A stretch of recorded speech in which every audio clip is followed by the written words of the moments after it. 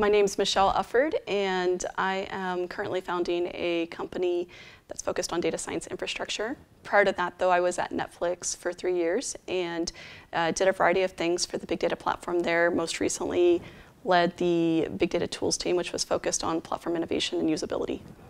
Is Netflix the evolution of linear television? I think so. I think we've already seen that, actually. I think, if anything, we've tried to see linear TV try to adopt more of the characteristics of Netflix around on-demand and binging, and so I don't see that going away. I definitely think that Netflix and the way that it is designed, the experience designed for the consumer, I see that staying.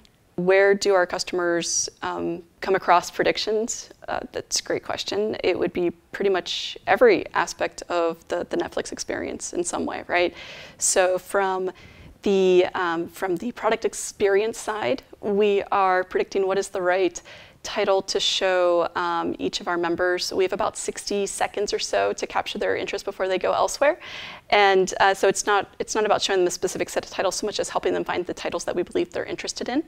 And so we use predictions there. We also do it when it comes to the content purchasing process, where we will predict what is the expected audience size for a given title, and then based upon that we can back into content efficiency. So every aspect of the company and the product is using predictive algorithms in some way. Is there a place for creativity in this predictive world? I think so. I think that if we do it right, we are actually taking out a lot of the tedious work that goes into the process of whether it's content creation and you're writing a script, or if you're an artist and you're trying to find that right image to show.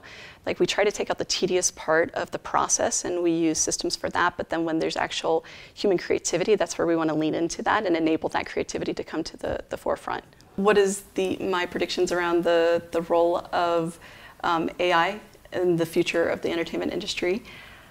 I don't know if they're AI specifically, but definitely into like the predictive space. There is a lot of opportunity to modernize the entire entertainment process, whether it's on like the content production, and if we're looking in terms of scheduling, a lot of that is very manual today. There's a lot of inefficiencies, so there's opportunities to improve there, and you can get the content out to people faster. And that's just one. I can imagine that there's going to be advances that we haven't even thought about in terms of, where are we going to see VR go, right? And what is that intersection of virtual reality with AI? I don't know the answer there, but I'm very fascinated to see. I'm definitely a binge watcher when I have time to watch content. I just get really involved and just can't wait to see what's going to happen next, and then that just never ends well, right? I mean, you end up not doing something you're supposed to do, or not getting enough sleep the night before something really important. So I've had to curtail my binge watching just for my own personal reasons, and I don't have a lot of time for it today, but I definitely love to binge when I have the opportunity.